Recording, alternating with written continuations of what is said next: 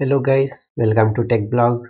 In this video you will learn about how to write a program to create a recursive function to calculate the sum of numbers from 0 to 10.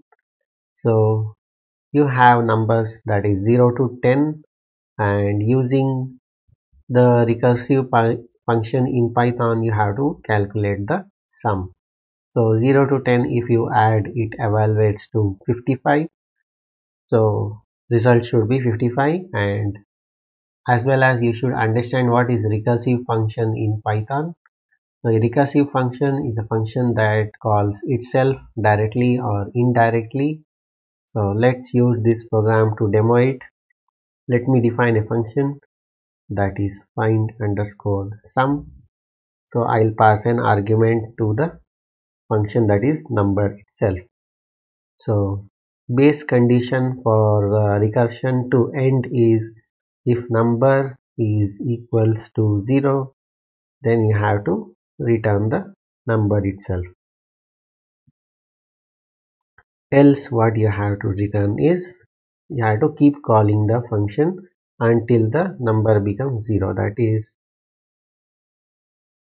add the number as well as call this function until the number becomes 0 by subtracting it by -1.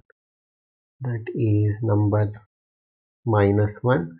So this will compute the sum of 0 to 10 until the number becomes 0. So for example, let's take number 10 and 10 plus 9. So the first iteration will be 10 plus 9, and again 9 comes over here, then 9 plus 8. So that way it becomes 0 until 10, 9, 8, 6, 5, 4, like that it keeps decreasing and finding the sum. So let me print the final result, find underscore sum, that is 10. So this is a program to create a recursive function to find the sum from 0 to 10. Let me execute this and show you the result. So you can see that 55 gets printed here. So if the program has been changed, like write a program to create a recursive function to calculate sum of numbers from 0 to 15, you say.